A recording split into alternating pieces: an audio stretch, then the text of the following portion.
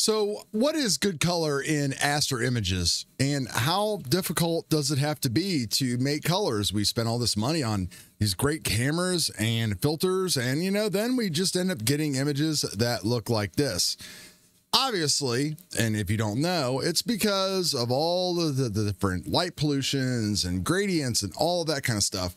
I've been using a couple really easy, simple scripts for some processes that weren't very long, but it just kind of like helps, especially when you're shooting through a ton of extra filters now, or if you're just using one-shot color stuff. I've got 3 examples and show you these 2 simple processes that I'm using now. Chad, this is the Easy Astro Images channel. We're going to play with some photons today. As always, we're working in Pixinsight for right now. I got to do some videos on some other stuff for you guys because there's so much out there to do. If you like what we do here, please like, comment, subscribe, and you can join the channel if you want to, or send me a couple bucks via PayPal. The dog needs treats. We always got to worry about the dog.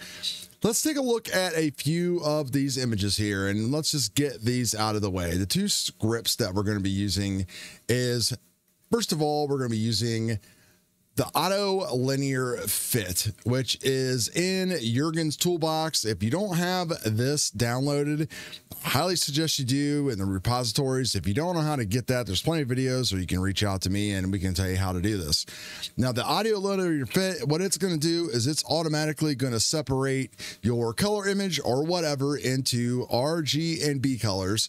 And then it is going to match them all up at the same intensities and give you a somewhat perfect color image, but we still need to do a couple steps.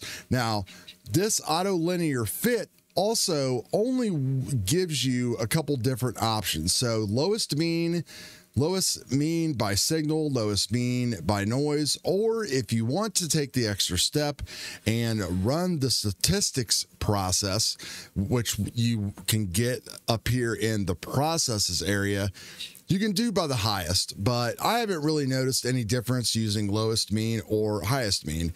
So we're just going to check this button here, and it's going to do its thing, and then we're going to see the image change here. So now let's go ahead and just reset the screen stretch. And there we go. We literally have our linear fitted image ready to go.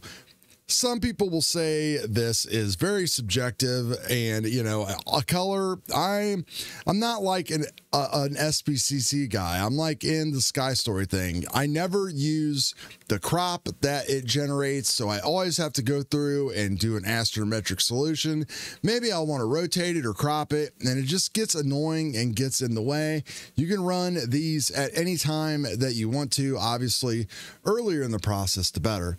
So when you're done with this, then you're going to go to the utilities script, which is built into Pixinsight, and just click on auto color. And it's going to do pretty much the exact same thing for you. Now, once again, we can reset the histogram and we will have an auto colored image. How does it look inside of an actual histogram? Well, let's open up the histogram transformation tool and take a look at it. So if we go ahead and just kind of zoom in and see what our histogram looks like, we can see that all of our channels are pretty well aligned. There's no reason to go ahead and like remove green or anything else like that. I mean, if we wanted to like shift the green around a little bit, we could. Green first. So let's just go ahead and do that. And maybe that did make the image look a little bit better. I'm not going to lie. So I might have to go back and play around with the SCNR a little bit. I find when I use curves to pull out green a little bit, sometimes it gives me different results that I might not like. So let's reset this and look at the histogram again. And it's not a whole lot different. Now, this data is linear. So if we just wanted to go ahead and stretch this, and now look at our channels, we can see that the green is a little bit further behind on the channel. So not horrible at all. So let's do it again on a Galaxy. Script, auto linear fit in the toolbox, lowest mean, check the box, reset the screen stretch. There we go. Script, utilities, auto color. And there we go. Lots of color that is in there that is just ready to be pushed out. Loving it. Last one, the Pleiades. There's all kinds of browns and everything else going on in here. And this just will show you how well this actually works. All right, there's phase one. Go down to utilities, go to the auto color, let that run. And we're going to get an auto colored Pleiades. And we can run SCNR on it. And yeah, I guess that did go ahead and make everything a little bit better. Now, the last bonus step that I want to show you is in the GHS stretch, which you haven't seen my video about the GHS where I did like 4 images in like 15 minutes and how super easy it is to do. Highly recommend. I'll put a link to it right up here.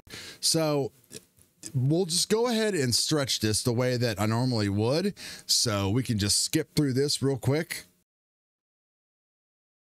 Now that we've done all of our stretching, all you got to do is click on mode and go to saturation.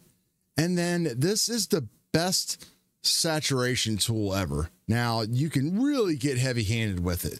So you've got to be very, very, very gentle. But I find that this gives me just great colors and great looking stars right off the bat without doing anything in curves transformation or anything else like that. So I'm really happy with the color that I get inside of using a GHS. And then if you want to make it, of course, even better, you could open up a noise exterminator, go ahead and get rid of all of that color noise, drop that baby on there.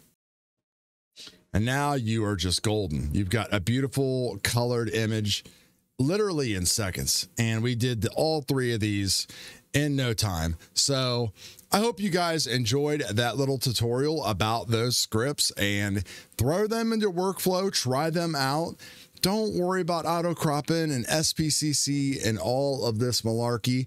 This works great. Like, you know, if I'm wrong, tell me I'm wrong, please.